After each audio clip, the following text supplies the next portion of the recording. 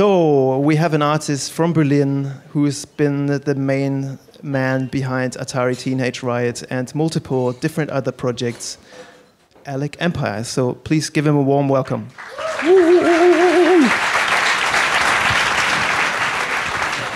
So Alec, we always start in the beginning. So the beginning was Berlin, sometimes in the late 80s, early 90s. What was your musical first encounter in Berlin? I mean, I started in the punk scene. Okay. In the 80s, I was very young. I had this kind of like a fun punk band called Die Kinder, and we opened up for bands like Die Toten Hosen and Ärzte and, you know, this kind of stuff. Okay. And when I was, I think, 15, I felt really disillusioned by punk, or the direction punk was taking at the time. It was very much about beer drinking and having fun or something, and I felt this having fun was not the aspect that you wanted to be involved with. Yeah, for me, the politics were missing, and it became kind of stupid, in my opinion. So I was looking for other stuff. And I got really into dub, you know, early 70s Jamaican dub music, stuff like that. Anything that was experimenting with sound. Was always more interested in sound rather than, you know, songwriting. You know, and for me, the punk scene at the time was always that kind of same formula: guitar, bass, drums, vocals, and people wrote songs. But to think about it, let's say a new guitar sound, that wasn't really on the agenda. So, but then, you know, acid house came up, and that changed my life basically. That was acid 88. house. Okay. But describe the music scene that you grew up in. I mean, you said earlier on that it was a mixture between punk and techno. And usually people who listen to punk were really avoiding electronic elements. And the people who were doing techno, they were really focused on the electronic thing, but they never really listened to any guitar sounds. So what basically initiated that you were interested in both of those scenes? I mean, you have to. I mean, now it's almost strange. Like when we look back, and people can't imagine that it was like that. At the time, for us in the punk scene, anything electronic, anything to do with computers, was evil and commercial, and, you know, like pop bands used computers and synthesizers, and we thought that's horrible, that's the devil. It's going to dehumanize music, you know, it's going to replace the musicians, and it's all going to sound like very artificial and dead. And sometimes now I think maybe there was some truth to that when I listen to top 40 pop music, where you wonder like how much of the individual musician is left in the music. You know, is it only manufactured? Is the role of, let's say, the artist just to be sort of like a logo, a brand, a visual? But there's something that you address in your music as well, right? Sorry? I mean, that's something that you address in your music as well, the interaction with electronica, and also a lot of the how people use or being surveilled by electronics. I think, I mean, the 80s and then, of course, the early 90s, for me, it was dominated by that conflict of, like, you know, man versus machine. You know, I mean, we all know this from Kraftwerk and bands like that. But then what fascinated me wasn't really Kraftwerk, it was the early hip-hop stuff. And I always thought this is amazing when you saw, let's say, Grandmaster Flash or people like that, Afrika Bambaataa. They made this electronic sound like very physical, in my opinion. And they even looked like that. You know, they looked like 70s funk musicians. You know, like they didn't wear shirts, and an amazing outfit, like leather, you know, and now it's almost unthinkable. I mean, maybe Kanye West tried to bring it back or something, but at the time that's what hip hop was about, you know. And what changed your mind in the end that basically computers are not so bad for making music? Yeah, that was, of course, it was hip hop and also the early acid house generation. That was something, I didn't experience it in Berlin the first time. I went to the south of France and I was invited to like a very early kind of acid house party. And first I didn't get it. I was one of these kids in school who was wearing the t-shirt, you know, with the smiley was shot in the head. I don't know if you remember this shirt. I hated all that. But when I witnessed the energy and the people, how they reacted to the music, that's when it clicked. And I was like, okay, I get it. This is not like some sort of stupid like disco music or something. At the time, that's what we thought. You know, I thought this is all the same. I'm against it, you know. But there I understood, okay, that's a different thing. That's very... it's almost like music that resisted the mainstream. I think for many reasons, it came out of the gay scene, for example. And so it was like music of outsiders in the beginning. And I found that really fascinating. And also, the music, it went against all the traditional rules of songwriting. You know, suddenly you didn't have that, you didn't have to follow these rules like, okay, you have this intro and then the verse and then the refrain and then you have to do the second verse and so on, you know, and I was so bored by that, by those rules, that you have to stick to those rules in order to get played on the radio and stuff. And then suddenly, in DJ sets, you needed completely different music, and you had to get rid of those rules. So if you had a drum beat that was going, you know, for, I don't know, for like 3 minutes until the main track started, just for the DJ to, you know, use it in a set, it just sounded way more exciting because it was unpredictable. You know, that's always what I found great in music, if I couldn't exactly predict what's next, you know. Do you think that's also important for your audience? Do you sometimes want to just surprise people? Yeah, you know, I mean, I think it's a balance. Because as a musician, of course, you want to communicate something and you want people to react to your music.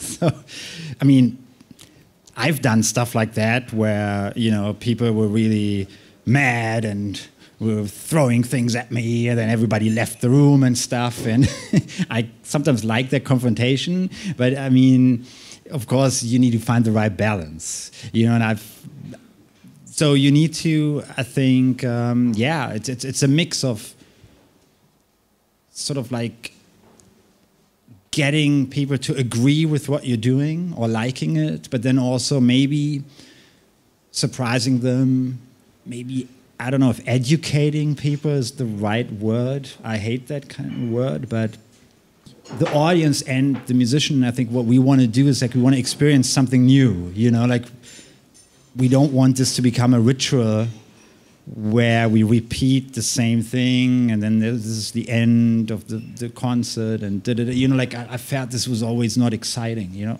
But bringing a certain message across in your music is a big part of, at least that's what I assume.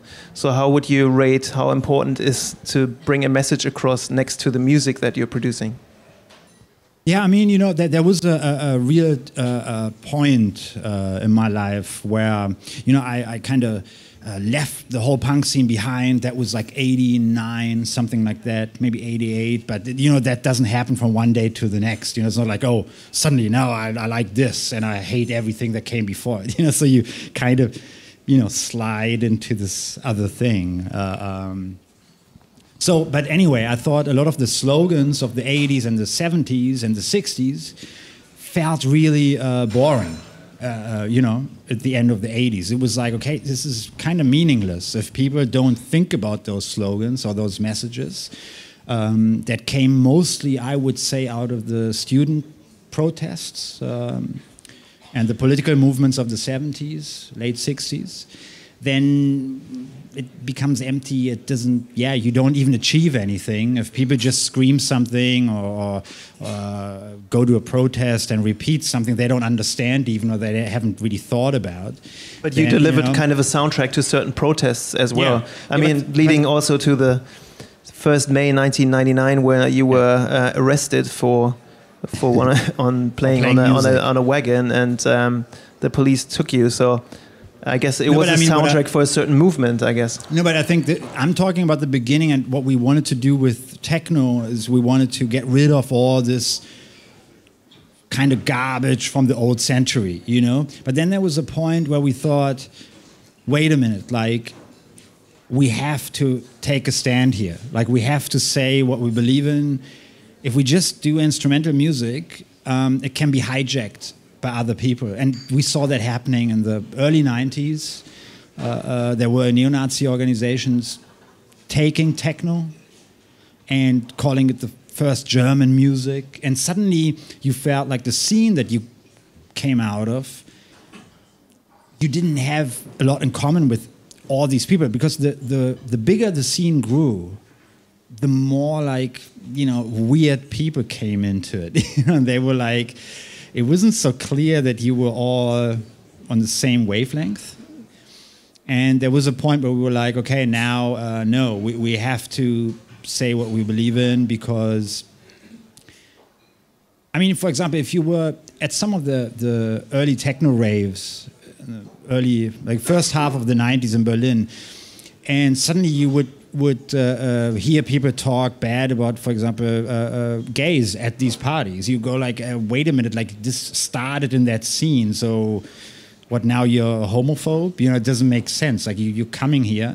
But then, of course, it exploded with the Love Parade and techno being commercialized. And of course, you get really strange people who represent the majority, who have, in my opinion, the wrong conservative worldviews.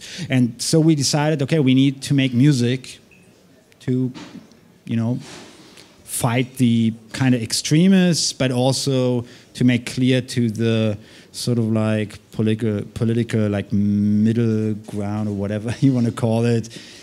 No, we started this music to achieve something else, to bring change to society, or at least to our lives, you know. How would you describe your first musical setup that you started out with? Yeah, that was the Atari computer. It was the Atari 1040 ST, which at the time everybody used, I think. It was, I mean, if you would talk to Public Enemy, for example, they would use it. You would see it maybe in photos of, like, I don't know, when Madonna recorded a record. It was just the music computer. And why? Why do you think that was? No, it was just because it had a MIDI interface built in, and it was just working. And towards the end of the 90s, PCs and Macs were replacing the Atari. But your project Atari Teenage Riot was, I guess, based on that machine, and you still claim to produce most of the music on that machine. For Atari Teenage Riot. Just for Atari Teenage Riot. Okay, so you're still following that rule to use that as the main machine.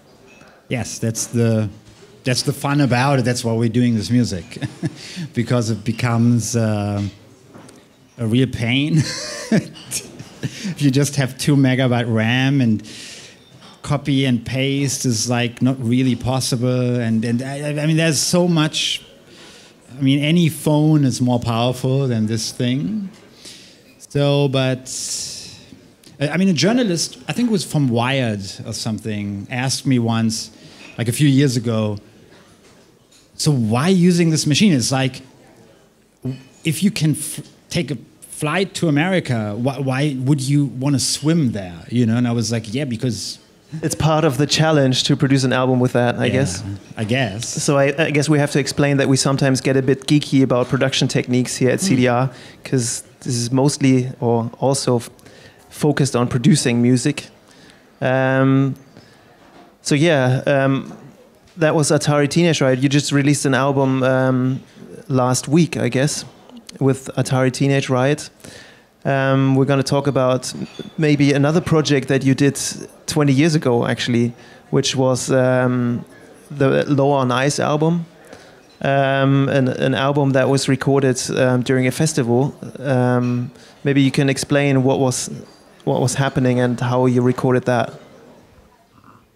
Yeah, I mean, I was on tour with the band, Atari Teenage Riot, and we played on Iceland.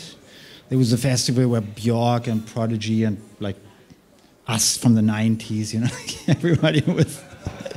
It looks like a dream lineup of the 90s when you look at this poster now. But anyway, so all the artists decided, okay, they're going to go back to a hotel that, you know, was provided after the show and stay in Reykjavik because the festival was like in nature somewhere outside, and I decided to just stay in a tent. You know, it was for 3 days, and I had the same equipment with me that we used to, you know, that we used on stage with the Atari Teenage Riot. Very minimal equipment, and I decided in the tent to record music. And because it was too cold, or? No, it was just, I mean, I have to say, like, sometimes, like, I could have hung out backstage and go to the after party and stuff, but this can be sometimes so boring if you do this all the time. So I just felt like, why do exactly the same thing that we do everywhere else if you're in this great environment, you know, like, and I also felt Iceland is a magical place. It is a real intense place. For some reason, I mean, it's hard to describe, but when you're there, it is something that I think you can't fake that, for example, in the studio. You know, you can imagine maybe certain landscapes and stuff like that, but if you're in a certain space that's special, it does something with you, and it's great that you can use music to kind of, keep a record of that, you know? It's almost like taking a photograph or something, or filming something. So you basically recorded the atmosphere of the place, and then... No, I made music in the place. Okay. But I was like the medium. The medium, you were absorbing the energy. No, I mean, I'm exaggerating, but I mean, the thing is this. For many people, this album was like so different from everything else I did that after, 20 years now, people said, there must have been something. Why is this record sounding so different, So, and many people say, this is the only good record you made. So it's, all the other stuff you can forget. I mean, there are some people who hate that record because it's kind of slow and very cold sounding. And but yeah, so I don't know. There was a moment, I guess, that was recorded. And you also got some visuals by an artist that basically accompanied that project, or did that happen afterwards? No, this is like, I was asked by Club Transmediale to do a show in January. They were like, hey, could you maybe perform this album? Because I never performed it live. We put this out on a vinyl record at the time, and I thought, okay, this is some bizarre record, like nobody, or maybe only a few people will care about it. And then year after year, I met more people who kind of discovered it and liked it, because there was like no promotion or anything like that done for this. It was released on the Mille Plateau album, label, sorry. It was a kind of like a, when I look back now, an important label, because it was that moment when we were bored with the techno scene and we started to think more outside the box, and we were looking at French philosophy and the pioneers of electronic music like Musique Concrète, like all that kind of, pre-1970 electronic music.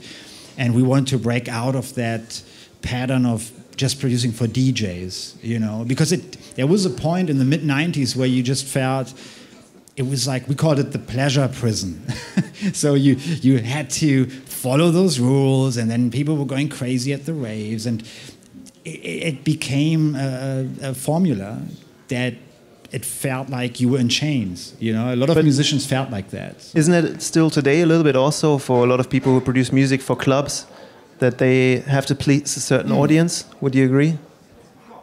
Yeah, I think that's a problem. I mean, it depends. Like, if you want to do that, sometimes I like to do that too. But I think when the moment comes as a musician when you feel forced into something and you have totally different ideas, that's sad. And I think basically how Spotify and iTunes and YouTube is a good example, the architecture of those platforms keeps people in that little, I don't know, chamber. Like, it's very hard to break out. I see it all the time. If I have to put a category, a music category, if I have to fill out some form or something online, it doesn't quite fit. And then, of course, you have something that doesn't fit, and then you have that audience who's just searching for, let's say, dubstep or something, and they come across Low on Ice, and they get really mad, and they go, "This is not dubstep, this is not Skrillex," you know, and you get all this hate, and you go, "Yeah, well, it's the technology kind of prevents it." Because music doesn't work like that. You know, I think music, the categories were invented by the music industry, you know, to have basically shelves in a record store.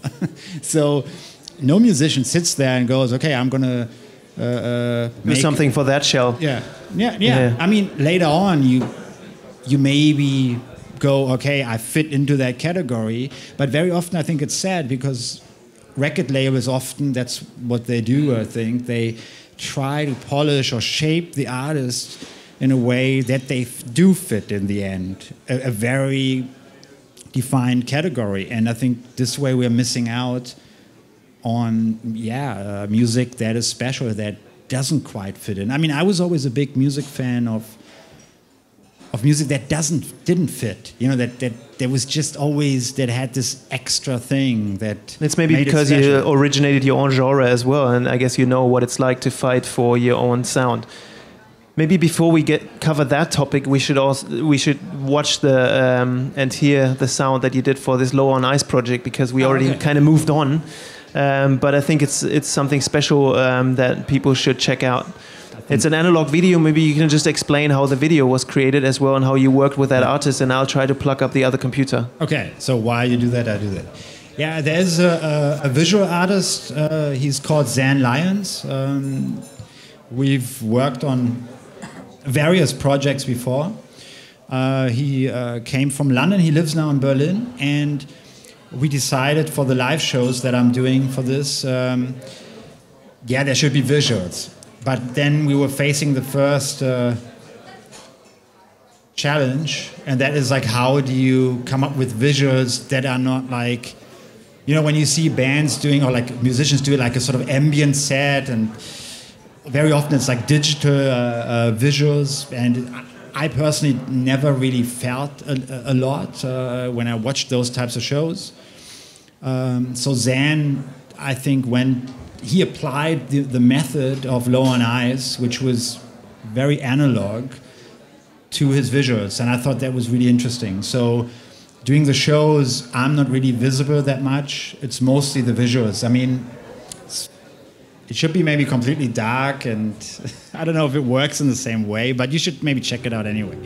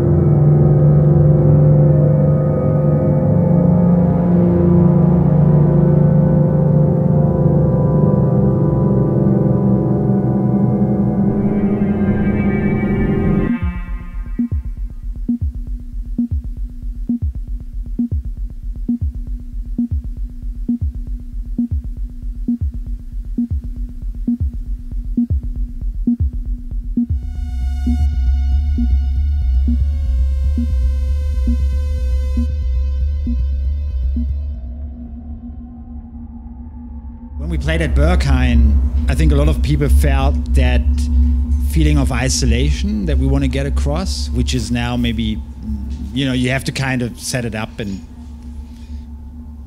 I don't know if it works like that here now, but whatever. It was a try. Okay. But talking of high definition, actually, I guess a lot of people always get the impression that a certain lo-fi aspect is very essential to your music. Is it really that lo-fi? Do you sit in the studio and say, okay, it has to be 8-bit, or it has to have a certain noise element in it? I don't really care about those categories. I think it's more important to capture an energy or an atmosphere, so whatever it takes. So let's say if you work with the vocalist and there's like a great take, and it's maybe, the vocalist wasn't holding the microphone perfect, or was not in the perfect position like this maybe, or was like moving doing the take, but it has the right energy, I would keep that, while a lot of other producers would go, no, actually we have to do this again. And I noticed with a lot of musicians, the more you repeat something, the more it becomes a routine, it loses some of that spontaneous energy. And I think if there's one advantage of digital technology, then it's maybe that we can just afford to take those risks and do takes like that, also maybe at different times of the day, or but of course you could also use it in the wrong way, that you keep editing it and correcting it, and then you lose that again, so I'm not really a friend of that. And I think for some people that's the category of like lo-fi or something, because it's not polished. So is the way you produce music with Atari Teenage a lot different than your own solo projects? Yeah, very different. Why? It's just, first of all, with the Atari computer, when you listen to Atari Teenage Riot, a lot of people, the first association they make is punk, or something like that. They go, oh, that's like techno punk, or it's like chaotic and and then there's a mosh pit at the live shows, and then of course you get the more like, I call it the bourgeois music press. Who they feel kind of threatened, or they hate it because they think it's people letting go and they're not in control, and there's something in our Western European culture people are a little bit afraid of, So, but people forget that we program the stuff on an Atari computer. So whenever you hear a track that sounds very kind of violent and crazy or whatever, it might cause this effect with a listener or an audience at the show, but it's actually, in most cases, me going, okay, I'm really angry about some topic, some corruption or some war or something, but then I have to actually take a deep breath, sit down, and start typing. And the beautiful thing about an Atari computer is like you can really hit the keyboard very hard. It doesn't make any difference. So it's like it doesn't sound harder the more you punch it, It's like, I think if you come from a more traditional band setup, it's like the louder, more aggressive music sounds, the harder people play the instruments. And in Atari Teenage Riot, that's just not the case. So a lot of the times it's like, okay, this has to be, that has to sound like chaos. So how do we make it sound like chaos? And there's like a whole other level of thinking behind it, but I don't actually want people to hear that. It should sound at the end like chaos. It was actually developed from this poem by William S. Burroughs.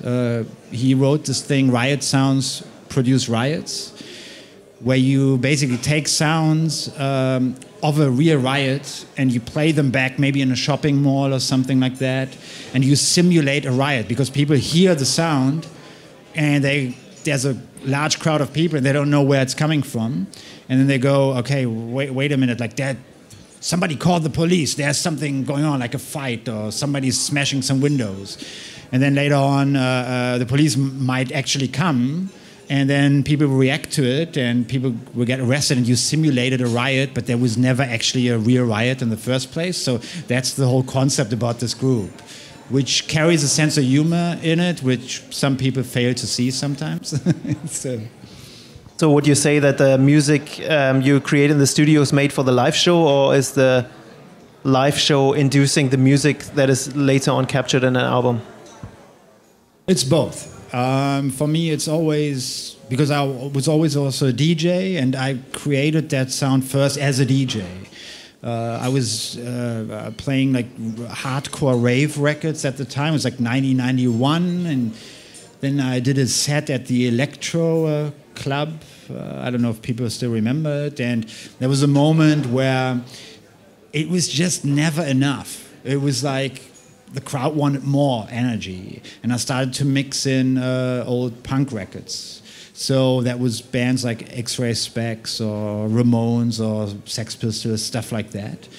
And in order to match the tempo, I didn't want to pitch down the punk records because that was not the energy I wanted. So I had to bring up the tempo from the electronic records. So that's why a lot of that early digital hardcore stuff or Atari Teenage Riot stuff was at 180, 190 BPM already, which now is maybe a lot of people are used to this kind of tempo from hardcore maybe, or drum and bass or stuff like that. But at the time, most electronic music that was played in clubs was at maximum 135 BPM.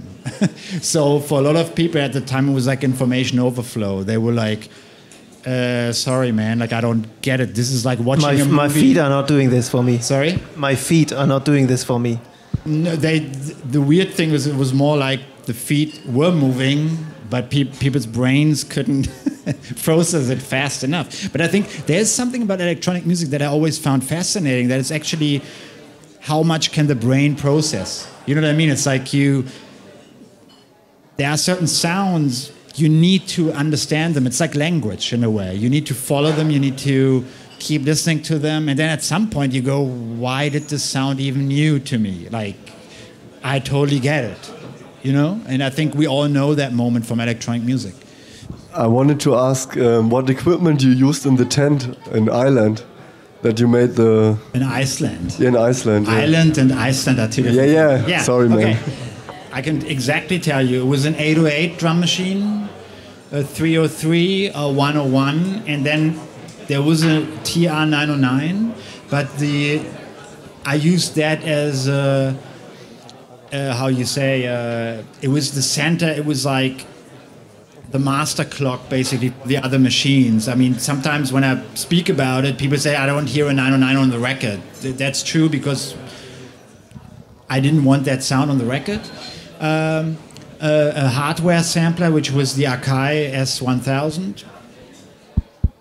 And let me think, like a tiny reverb. It was an Alesis, I think the MIDI Verb 3, stuff like that. So it was something that would fit on this table, and a tape machine I had at the time. So yeah, that was the setup. And so you recorded the full album in the tent, or you later? Yes.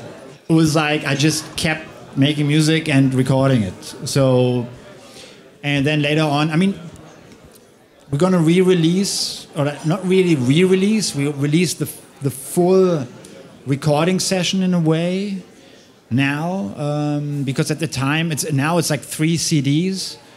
At the time it was like 1 CD, because with the label we had these debates about it. It was like a lot of stuff that just was considered too far out there at the time. People were like, look, man, nobody can dance to this, and this is like really slow, and oh my God, you can't do this, like. And when I listened back to the tapes, I thought actually it makes perfect sense. I mean, it's kind of strange because people tell me there's something about it because the music was never so trendy or something or hip or so, that it became a little bit timeless maybe. because it wasn't part of a trend, so people don't know where to place it. You know, they go, this could have been maybe recorded in 2001 or 1998 or something like that, or even later maybe. I mean, some people think it's like some of the early dubstep from England, that kind of stuff, but it's not. So I think that's another good thing about music. I think if you, as a musician, maybe try to find your own space, like your own sound, and don't follow any trends. Sometimes you can be quite lucky because, yeah, it becomes timeless, or people can listen to it in any other context and don't know, you know what I mean? They don't know where to place it. So that's something maybe to keep in mind sometimes. So I guess you had power in the tent, or with batteries? Yeah, I have to explain that. It was like this. There was the festival site, and then there was like a mountain kind of, I mean, not like a huge mountain, but more like a hill. And so I had a power line going through where my tent was. But so, yeah, it was when it was like empty and stuff, the festival site, there was like, I don't know, 1 kilometer or something like that. I wasn't like on my own. Sometimes people think I was on my own in the snow somewhere, you know, like it took like 3 hours to get to human civilization. It wasn't like that. But still, you can feel kind of isolated and alone, even though if there's a festival very far in the back, I don't know if you know that feeling. There are a lot of people, but yeah, you don't really feel connected. So I guess it's an album that definitely people should check out to see a different side of your musical spectrum. So we talked a lot about Atari Teenage Riot, and you, I think, brought us a video of the new...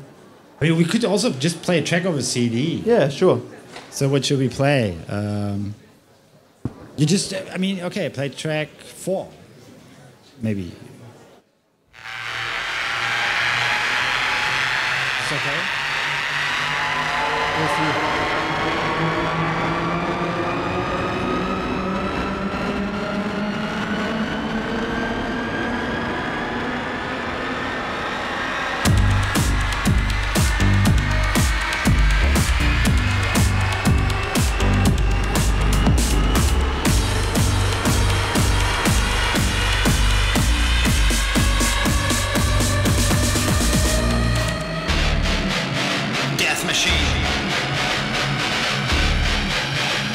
Flamethrower, gas mask, instigator. Hit it! Computing has extermination! There must be something we can do about it! Computing has extermination! There must be something we can do about it!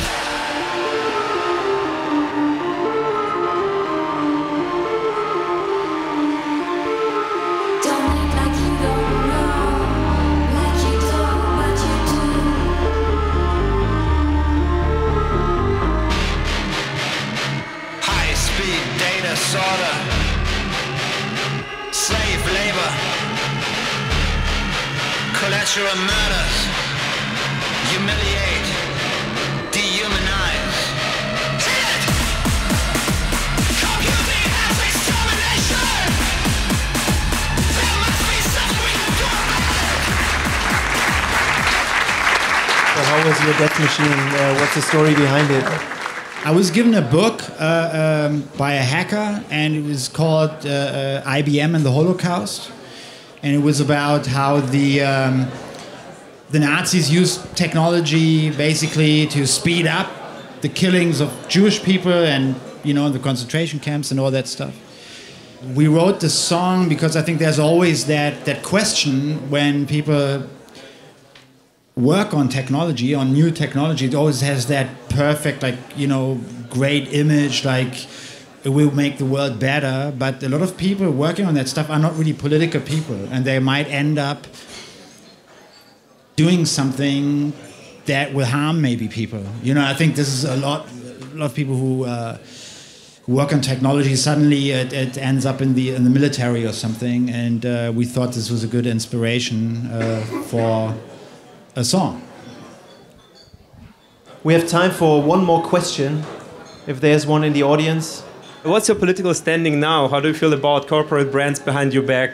Very early on, I had this like principle that I kept following. Never let any of that stuff influence your music.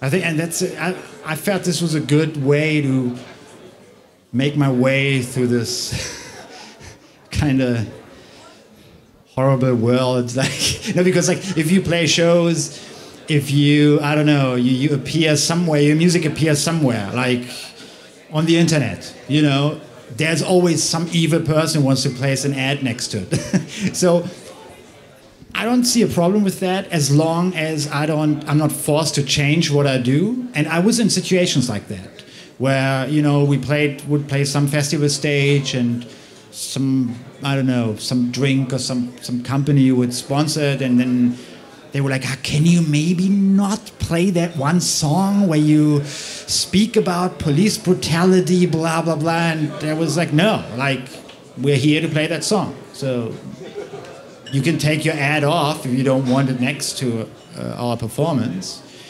Try to control where your music appears and don't make compromises. Is this okay? Like, does it answer your question? Okay.